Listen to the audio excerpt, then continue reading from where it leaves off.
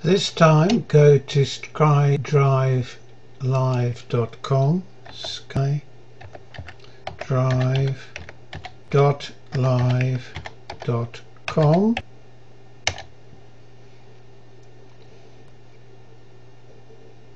and sign in with your newly created password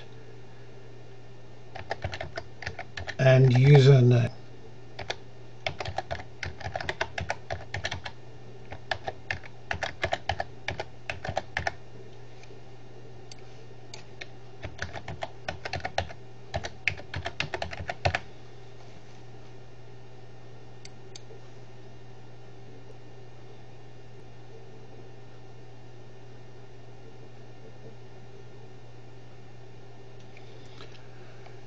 You will, unless you have already used it, have something similar to this: Documents, Pictures and Public,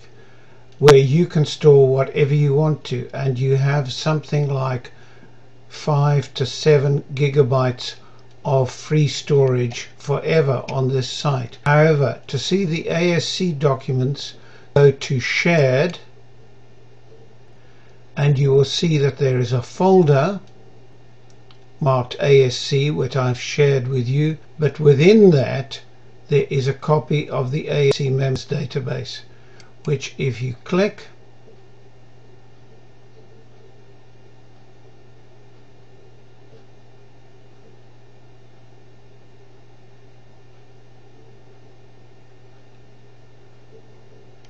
will open in the browser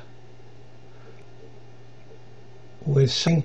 that looks very similar to your existing Excel spreadsheets, if that is what you use.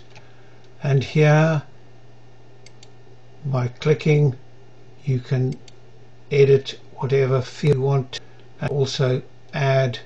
extra names as necessary.